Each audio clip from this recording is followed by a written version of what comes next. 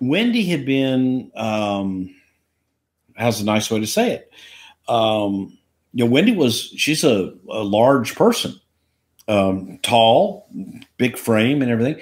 And Wendy had dropped a lot of weight at this time and looked like, wow, a completely different person when she did this run. And then that, I think, is what kind of opened everyone's eyes in New York to say, hey, here's a young, really attractive young lady that can work.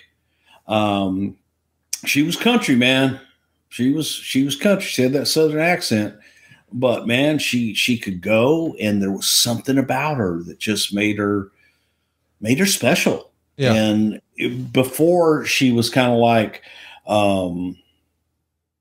just another, she was like, terrible to say, but she's just like the women wrestlers that you grew up with, that, Fabulous Moolah, that just felt older than they really were, felt out of shape.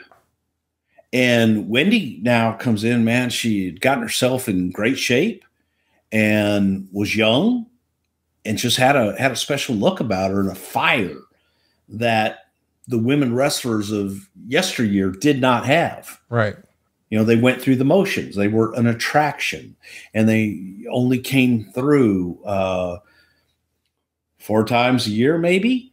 You would get to see women wrestling in your area, and it would always be, on the side of the advertisement, girls and midgets. Right.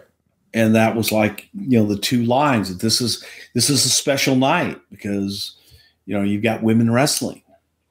So it had changed, man. That was where the change started to happen. And that's where she really got noticed, because she had got herself in tremendous shape.